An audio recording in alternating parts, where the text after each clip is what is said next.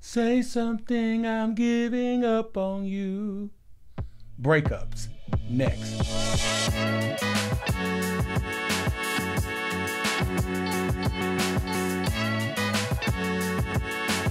Welcome back to Fish and Chips. I'm your host, and I got my boy here, Brian.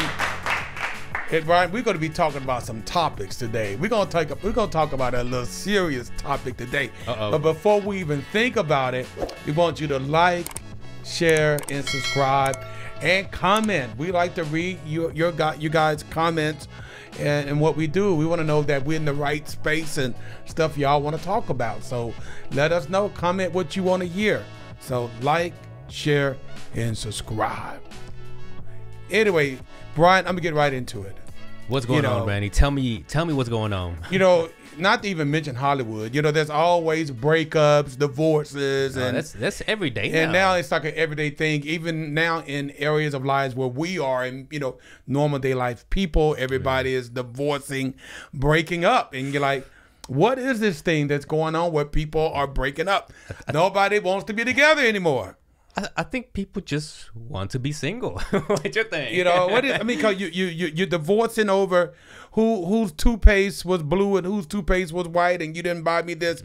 You're breaking up over little bitty small stuff. Why is the toilet seat down? Yeah, those type of things. You're breaking up, and I know they saying during the pandemic, a lot of people decided that they didn't like their significant other. No, yeah, for whatever reason. Because we definitely heard a lot of breakups and divorces during 2020. I think what we've been talking about, a lot of people got stuck together that didn't want to be together and just made it worse. And it was just like, it was a lot of you separation going on. You begin to cohabitate in a room and you recognize you don't even like each other. Man. And, this one couple, they were together like 12 years and decided, we don't want to be together no more. We don't like each other. Have you heard? I'm just curious if you heard this. There was a poll out there that they're saying that marriages, in a sense, need to have 2 different bedrooms. That's right.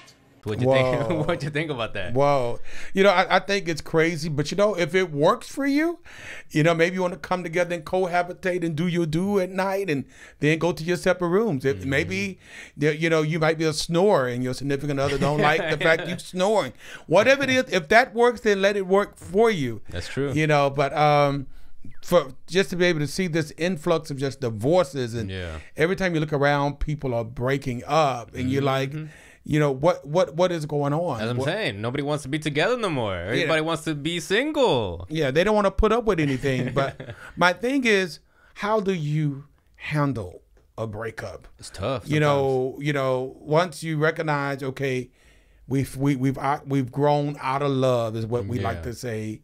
This type thing. What do you do at that point? You recognize, what? I don't love this person the way I used to love them, and I'm ready to move on. How do you bring up that type of conversation? Say you've been with this lady for 2 years or 5 years or 10 years. 10 years, yeah. How do you bring that type of conversation up? I know within your own self you had a 5-year relationship and y'all broke up. How did you deal with that? How do you deal with that? What brought y'all to the point of divorce? And I think it was just lack of communication at that point, and then of course, it's tough, man. It's tough, and I believe it's tough for everybody. So you saying the first year y'all were able to communicate. Somewhere between the 3-year and the 5-year, y'all wasn't communicating? Yeah, I think we were just, we were young, and so I would say, I think mentally we were just kind of going a different path, what I'm saying? So it wasn't working for me, it wasn't working for her, so what I'm saying? Then it comes, lack of communication, and then it's just at that point, it's like, what's the purpose of staying together? See, I thought you were gonna say blame it on the alcohol is why y'all broke up. After that, the alcohol does feel better, because again, like you said, when you've been together for so long, what I'm saying? That does. But how do you say that? You look her in the face and you say goodbye. First of all, did she break it off or you broke it off? Oh no, she broke it off. She broke it off. Yeah. So how did that leave you feeling? Did you not feel, did you know something like this was happening? Did you know there was issues? Actually, it caught me off guard, you know what I'm saying? And so that's the one I think that hurt, because like it just, when the ones that catch you off guard, like, what I'm saying, those hurt the most, yeah. So what did you feel? What did you feel like? Wait a minute, why? God damn it. Was there a why? Most definitely. There was is there somebody else? No, yeah, there was a lot of questions and all that stuff. But yeah, I mean, you ask yourself all that, but you know, it was just like no answer. So I was like, you know, we decided to just move because, you know, to me, I just don't like getting emotionally. My emotions go too crazy because, you know, this is why a lot of people shoot people. Yeah, well, I'm pissed, and it feels like your fault. You know what I'm saying? Well, do you feel like did she leave you for somebody else, or is she just saying, "Hey, you're just not emotionally connected to me anymore"? What? Yeah, it was just kind of more like that. We're just emotionally. I think we're just kind of separating. You know, so that connection wasn't really there strongly. So yeah. So in that moment that y'all broke up, did you move from the house, or did she move from the house? I removed myself from the situation. Okay, Yeah. so once you remove yourself from the situation, and this is true, it's real now, it's really, really real. Did you go through like a grieving process? Yeah, most definitely. It's a grieving process. You know, because again, you know, you've been with this person for so many years, so you know, you still have some type of deep connections. But yeah, I mean, it took a while to, you know, get over. But, you know, we have to, you know, keep moving. Well, did you just jump to someone else the next week? No. I'm thinking a lot of men, they can break up. Oh, yeah, most definitely. In 3 days, they got another woman. Nice. You know what I mean? Most definitely. Versus a woman, she might wait a year or two, you know, but a man. No, most definitely. I think men are different. Yeah. Yeah, the man can leave on Monday and he got another woman by I would Wednesday. say you know, there's a lot of girlfriends, you know what I'm saying? Or friend girls, or however you want to put it. You know what I'm saying? But relationship, no, not. So how not long was it that you know, after the breakup? I would say you start dating again? I would say probably after a year, only because, you know, I wanted more of, you know, in a sense, just kind of do stuff myself, you know, grow, you know, mature, and you just learn a lot of stuff for myself, just to heal myself. And so, as a man, you did go through a kind of a grieving process because this was kind of like a death to you. Most definitely. You didn't expect that. Emotionally, it took a little bit, you know, off, you know, from me, because again, at the end of the day, you know, we worked together for a long time, so you know what I'm saying. So did you try to communicate to her after y'all was separated, or did you just totally cut that off? Oh no, we totally cut it off at that point. Yeah. No, I mean, we do talk here and there, but it's like, you know, like, how you doing? You know, you're doing great, awesome, you know, that type of conversation. But so I think it's important to establish those boundaries where you're not necessarily kind of seeing that person all the time still, you know, because you still grieving or whatever, and sometimes you can have those what they call touchback, where y'all both grieving, but then you go back together for one night, and then it makes you even worse the next day. So yeah, most definitely. I would say, you know, as far as for me, you know, I would say one thing that did help, you know, even through the emotional roller coaster, is finding God. You know, that's what I would say that helped me, because again, at the end of the day, you know, I was an emotional wreck, because again, at the end of the day, like I was saying, you know, we've been together for so many years and all this stuff, so it did take a little piece of your little heart, if that makes sense. But did you go through the process where, you know, it's over, it's over? I won't say, but what I'm saying is, I won't say too much of the like but it's more like, you know, little moments of alone, moments of little I won't say depression, but you know, I was a little, you know, I was down in those moments and all this stuff. Yeah. So you didn't stop eating for a long period of time? No, there was a lot of alcohol involved.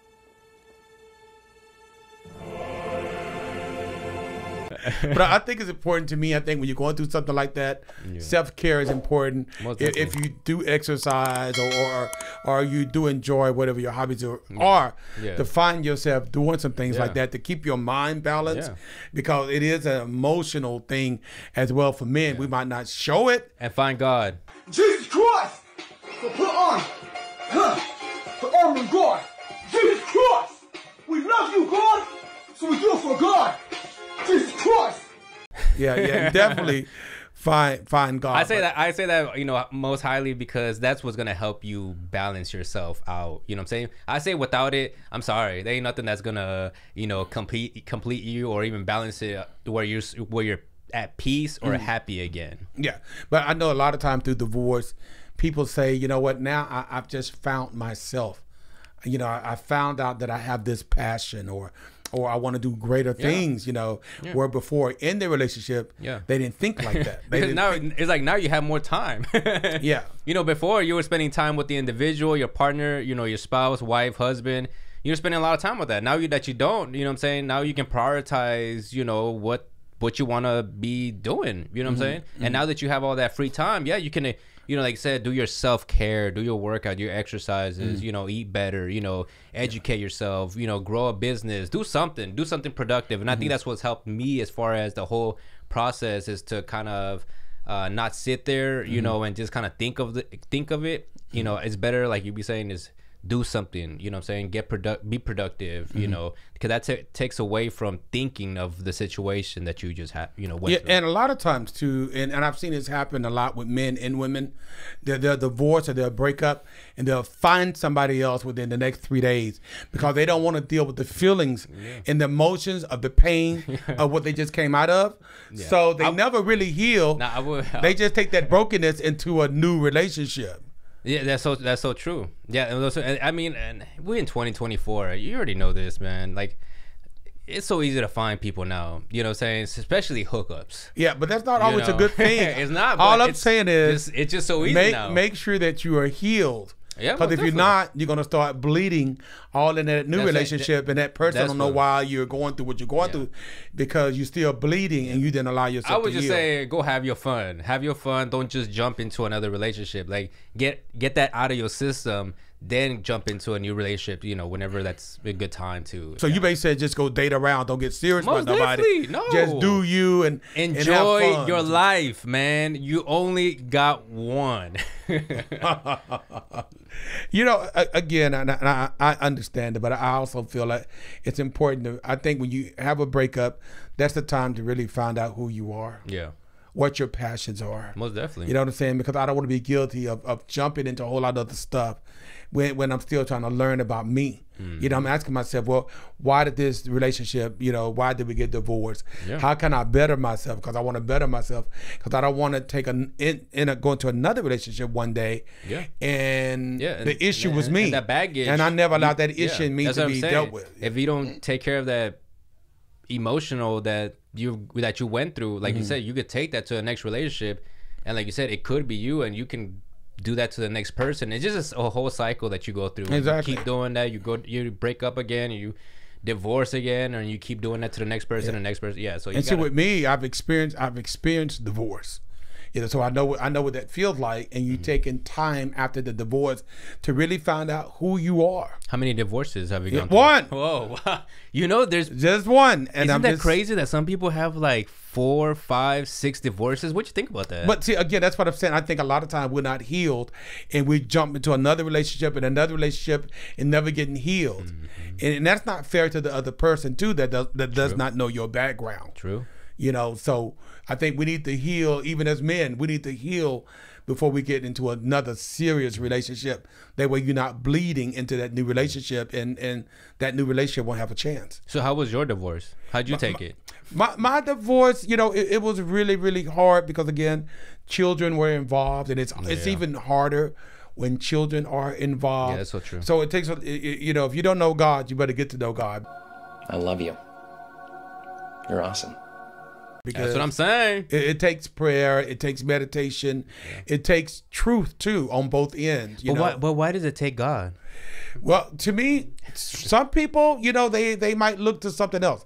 I look to a higher consciousness. I look to God, you know, to Jesus. That's where I get my healing from, you know, and to balance your mind and to get into the scriptures of God and, you know, to make you whole and to make you balanced. Yeah. Otherwise, you can get out of order and do some stuff. A lot of stuff. Some stuff that's not good that can maybe cause you to go to jail.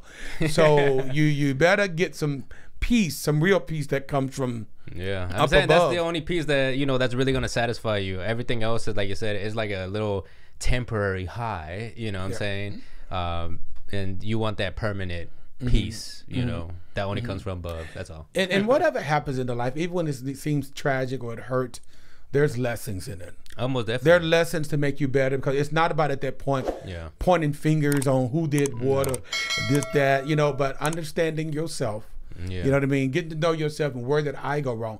And once you recognize that, or where did she go wrong? But once you recognize that, then allow forgiveness to come in.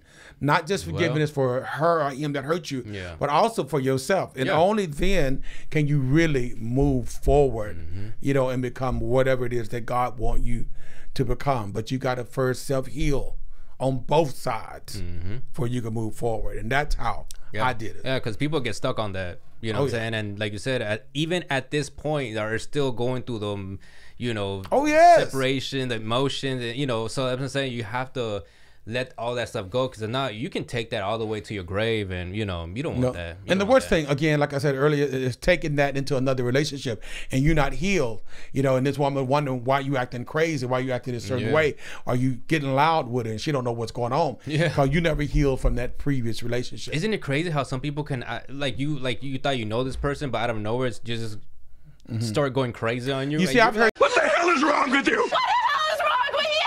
I've heard that so many times, especially when some people could have been together for 10 years. Now they're about to divorce, and then the first thing they'll say, I never knew you. I never ever knew you. I'm like, how did you never ever know them after 10 years? For real? You know? That's a 10-year facade. Bill, you know, you didn't know Bill, That's but crazy. Bill is that same one-eye guy. That eye ain't changed. You know, he's still the same person. It's just that your eyes are open now. And probably what you didn't like in the beginning of that relationship, you just start liking it and let it just smooth over. But now that you're mad at the person, now you're looking at them one eye and calling them one eye. Tell all your dirty business. And the other time you saw two eyes. You didn't see that one eye, you know. So it's just interesting. But the most important thing I would say, that make sure you heal. Make sure there's forgiveness. So, you know, as far as relationship, as far as you and your ex, where do you guys stand as far as conversation, or you guys talk, or you know, after like no more, after like 3 or 4 years, we're like best friends. Well, when we get along great, we co-parent together. We get along great. Okay, so you guys still talk on a daily basis? Okay. Yeah. It's a beautiful that's relationship. Crazy, because you don't hear that a lot. Because most of the people are like mad at the other person still, and like, F that, I ain't talking to that person. And the only way to get to there, you have to acknowledge your truth, acknowledge you're wrong, and have forgiveness.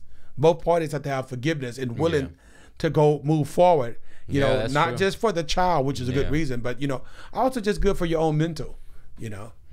Because it helps when you're able to forgive and move forward and begin to work on it. And I think that's the key. I think, you know, being able to heal and move forward, you have to, you know, forgive, right? Exactly. Yeah, in order for you to keep moving. So I would say work on that. Exactly. And guys, let us know, like I said, y'all that are listening to us, maybe you went through a divorce or a broken relationship. We want to hear comment. We want to read your comments and see, how did you handle it? Or are you still handling it and trying to get through the process? You know, we want to know. So make sure that you like, share, and subscribe. We love, again, to read all of your comments and everything. We take it to heart. And if it's something you want to see us talk about, just chat it in the comments, and then we will talk about it. We even call out your name, right? So, but we Sally. But we do appreciate you. We thank you all out there in social media for what you're doing, and we definitely enjoy what we do. So, all right, guys, there you have it. That was another video on breakups. Thank you guys for watching, and we'll catch you in the next video. Peace.